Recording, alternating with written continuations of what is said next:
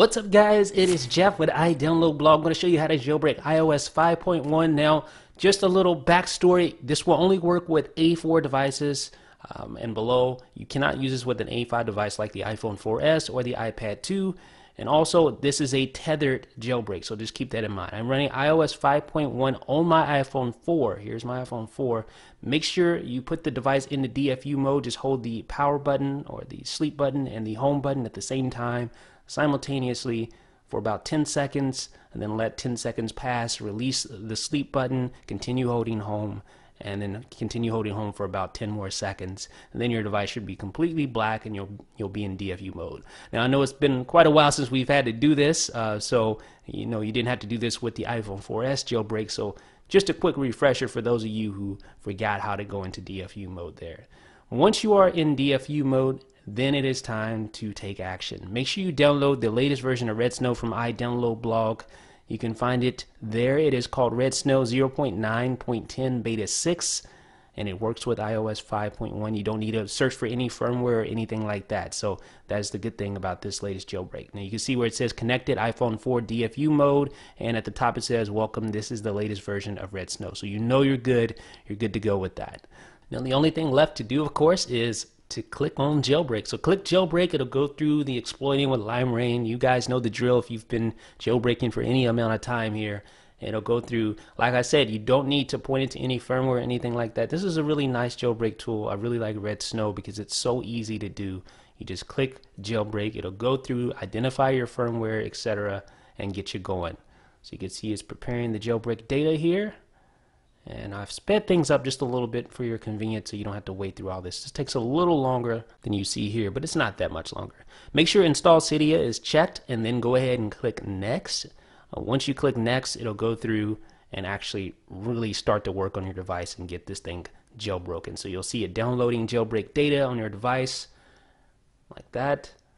And it'll also take a little while. I'm going to speed things up here as well just to get you guys through this. Now, back in the upper left-hand corner of the screen right here, you should see where it says tethered jailbreak. So it'll tell you that this is a tethered jailbreak.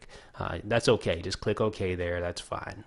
And then you can just click back on the Red Snow screen if you want to do that. But we're done with this portion of the jailbreak. All you do is just be patient and let this thing run. You'll see the matrix mode here. And then we should be booting back up to our home screen in the very, very near future. So just hold your horses. Now again, just like I was saying, if you have an iPhone 4S, you have an iPad 2, do not upgrade to iOS 5.1 if you care at all. If you care at all about your jailbreak, don't upgrade. Because you can't jailbreak iOS 5.1 on the iPhone 4S or the iPad 2 anyway. So and you can't downgrade once you upgrade to those. You can't downgrade to any previous 5.x firmware on the 4S or the iPad 2 for that matter. So just keep that in mind.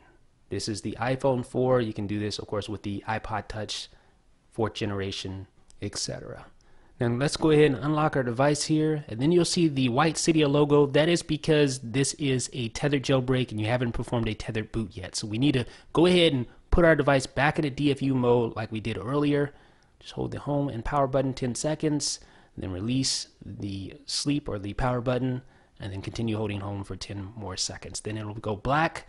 You want to get back over to Red Snow now, and then all you need to do is just click on Just Boot. Once you're in DFU mode, click Just Boot. It'll go through the exploiting with line rain again, and then you'll notice that your iPhone 4 will come back up, and then you'll actually be able to use your Cydia logo, your Cydia app icon.